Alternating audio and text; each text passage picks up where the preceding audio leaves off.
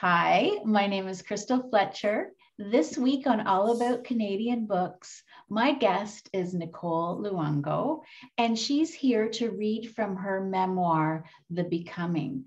But before she reads, love to ask Nicole, there are so many individuals out there who want to write a memoir, but just can't get started. What writing tips would you have for future memoir writers, Nicole? I just, for my first draft of the book, just kind of wrote relentlessly. I was also in a bit of a unique place where I could do that without too many external demands interfering, but I kind of made a very loose commitment that I would write every day without telling myself for how many hours or how many pages I needed to write. I just needed to look at it every day, and more often than not, that would snowball. I suppose another recommendation I would have is to be prepared to radically alter what you've done. This book went through, I guess, 3 rounds of like massive revisions. And, while I was completing the first draft, I thought it was brilliant. And then I looked back 6 months later and hated it. Yeah.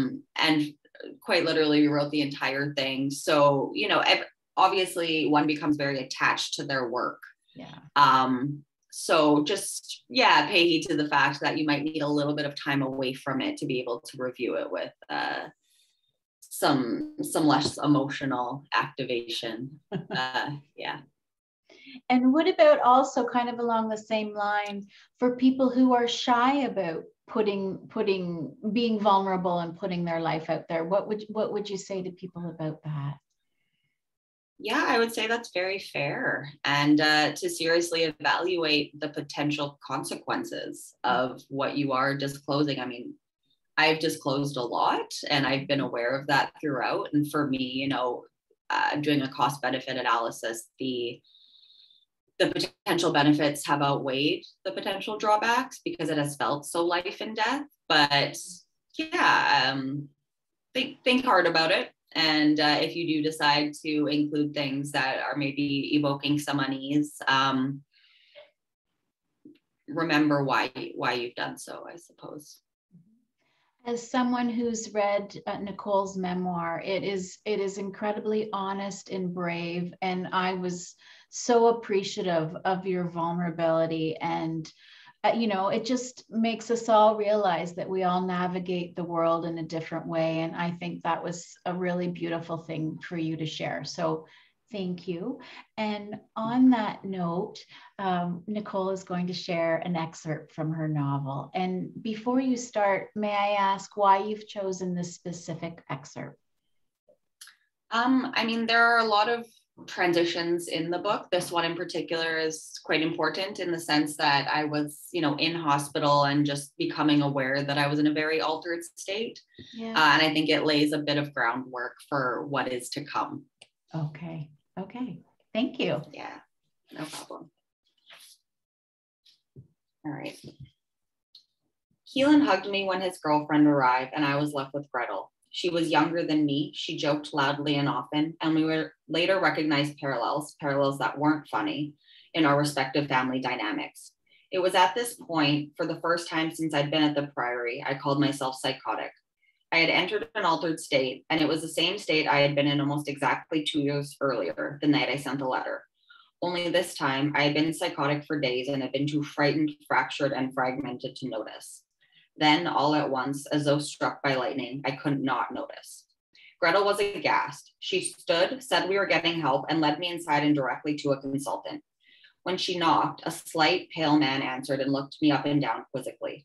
Standing beside her, I watched Gretel convey dismay as she explained I was Nicole. I was not part of her or any program, and I was psychotic. The consultant seemed bored. Speaking to Gretel, he informed her I would have to do as every patient did, which was wait for a scheduled meeting with my consultant, at which point I could discuss psychosis with him. He had his own caseload, he sniffed, making it apparent as he wiped the lenses of his glasses and finally turned toward me, that he was inconvenienced. Stunned, Gretel raised her voice, insistent, and she was reprimanded for being untoward, too emotive and too loud, presumably for a woman who was also labeled a drunk. I didn't know it at the time, but this benefited me greatly. Had the consultant behaved professionally, Had he, for instance, inquired about my symptoms, I might have been medicated and monitored. Instead, the consultant, the care aides, and the half dozen other staff we approached following the consultant all told me the same thing. I wasn't really a patient and could seek treatment after I'd gotten to Canada. Gretel grew more furious with each successive denial, but my temperament, though mercurial, stayed dormant throughout. The stonewalling would continue, so I thanked Gretel and retreated to my room. It was here that I started writing. There was no employee to turn to. There was no one who cared to diagnose me, drug me, tell me who I was, what this meant, and what I could or should do next. There were only the Nicoles colliding. For much of my stay, I would write spontaneously, only when I saw my laptop. When I entered my room in any given state, noticed it, and remembered I even had one. The moment I was finished, I would forget what I had said until I next sat down, reawakening the Nicole who relies on documentation. I had sensed this coming, and now the words arrived in a powerful, dramatic, painful flood. Looking back, the writing I did then is shocking. It is caustic, forceful, and combative. It is timid, diffident, and meek. Unlike academic prose, which is enjoyable but obligatory, writing at the Priory was cathartic, possibly divine. It was also my only anchor.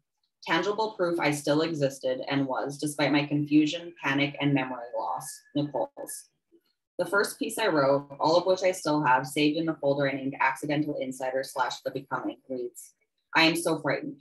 I've been trapped inside a carnival funhouse maze for days, with no one at the fairgrounds to hear my screams. The staff are here, but they are all tending to the paying customers. Meanwhile, I have snuck in unannounced. Now that I wish to leave this revolting nightmare, none are willing to see me out. I will find the exit myself. Thank you so much, Nicole.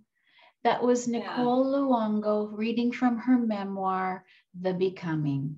I'll put links down below so viewers can purchase a copy of her novel. Thank you for being a guest on the program, Nicole. I really appreciated it. Thank you so much. My pleasure, my pleasure. And thank you everyone else for watching.